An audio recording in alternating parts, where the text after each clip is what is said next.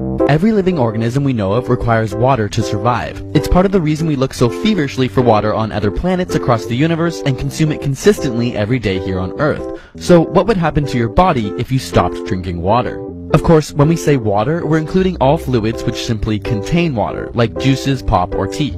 Much like the desire to breathe in oxygen, thirst is a survival instinct. H2O is the most abundant molecule in the human body, making up, on average, 65% of an adult. As a universal solvent, it carries nutrients and hormones through the body, regulates body temperature, cushions our joints, and even lubricates our eyes. You produce around 1.5 liters of urine every day, with another liter lost from breathing, sweating, and pooping. So it's essential that the body replaces this liquid. The thirst center of the brain is located in the hypothalamus and is constantly using sensors in your blood vessels to monitor the amount of sodium and other substances in your body. For example, if you sweat too much, your blood volume and pressure fall. The brain then detects this change and creates the urge to drink something now. So what happens if you're unable to satisfy this thirst? The initial signs of dehydration are the obvious dry mouth, following which your urine becomes darker with a stronger odor as your body attempts to conserve more fluids. The lack of H2O then begins to affect your brain. You might feel lightheaded, have a slower response time, and decreased ability to feel pain. In fact, when you're dehydrated, your brain tissue literally shrinks.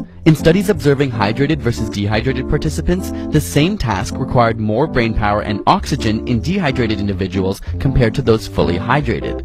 After a day or two with no fluids, you'll stop peeing altogether, have trouble swallowing, suffer from muscle spasms, and likely experience nausea. After all, your body can survive without food much longer, and attention to digestion is not a priority at this point. Eventually, victims may become delirious with severely impaired brain function. Interestingly, studies looking at elderly patients who suffer from delirium found that many are simply suffering from chronic dehydration in the first place. After even more time without water, the blood stops flowing to your skin, reducing heat loss but increasing your core body temperature.